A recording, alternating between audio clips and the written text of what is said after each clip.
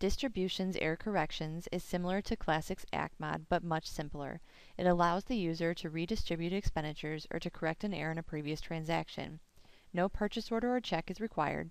You simply enter in a transaction with items that have a positive or negative amount in order to increase or decrease expenditures or receipts in the accounts. This is also anticipated to replace the frequently used practice of posting positive and negative reduction of expenditure items to correct the expenditure account charged. In order to create a distribution or error correction, you would select it from the transaction menu. Click on Create to enter in a transaction number or skip over it to auto assign.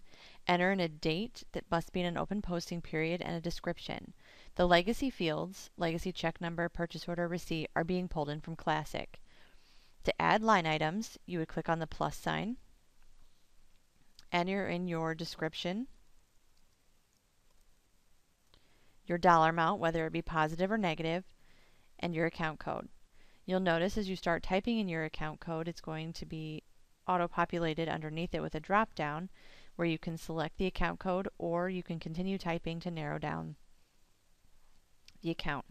To add more line items, you would click on the plus sign, again adding in your description, your dollar amount, whether it be positive or negative, and your account code.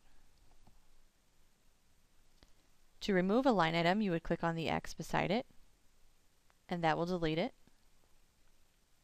Once you're happy with your transaction, you can go ahead and click on Save. In order to view previously posted distributions or error corrections, you can click on the I beside that, which will give you a detail view. To edit a previously posted distribution or error correction, you would click on the pencil,